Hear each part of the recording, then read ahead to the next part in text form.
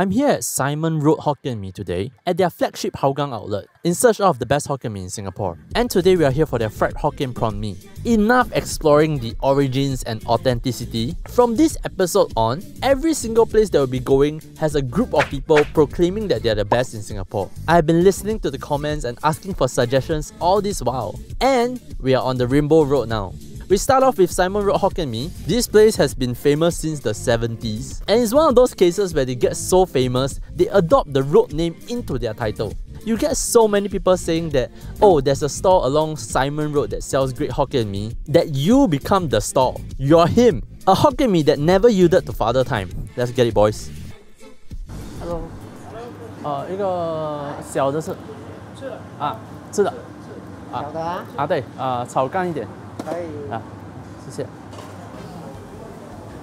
谢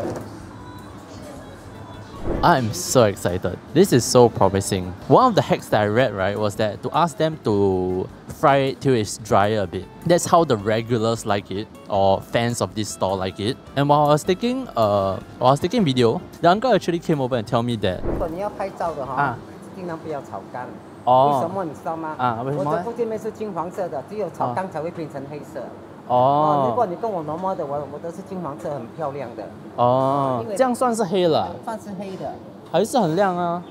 还是很亮。对我来讲是黑色的。我的炒福建面不是黑色的，漂亮。好，听懂，谢谢你。I personally don't find a difference. I think it still looks great. But what that tells me is that he really cares about his product. You can see it from the two chilies. I think this should be more common. Usually we have to choose between the sour chili and the sweet sambal. Now, they have both.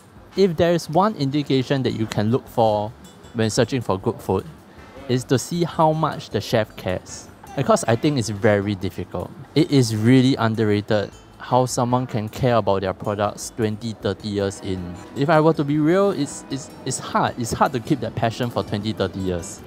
So excited. Anyway, here we go, boys.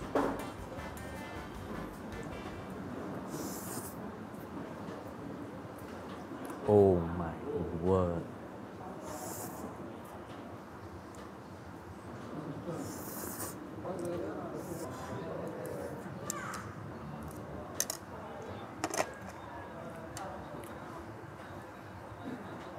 Oh boy, finally a proper dry version. Even though I explained in the previous episode, some people are still confused as to what is a wet and a dry version.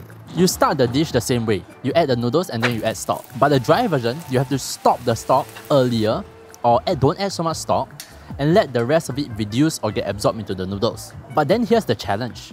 If the noodles are wet and absorbing moisture, you need skill on the wok to convert it into this dry, airy, fried noodle dish. And they have done it. The dry version of a Hokkien Mee is not just a less wet Hokkien Mee.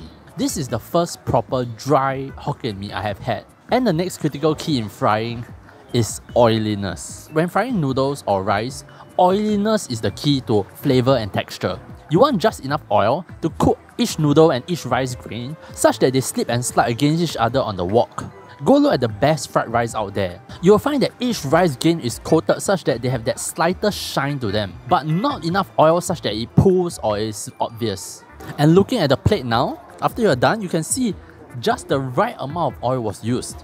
And finally, we can talk about this. When everything else falls in place, when everything else is right, now the wok haze shows so well. You can see that the noodles is a little darker, there are burnt bits, and it all comes together with that wok haze. Truly a proper dry version. And now for the misses. They try to wrap me. 就是金黄色，你看的比较晶莹嘛。了解，这是是的啦。你可以拍照试看啊。OK， 好，谢谢。They gave me another wet version because I asked for the dry version, right? So this is how it's supposed to have, according to them. You can tell that it's more pale and obviously more liquid. Now, normally I won't accept such bribes, but we cannot waste food, right? Right. What to do? Wet version. Oh my word. Oh my word.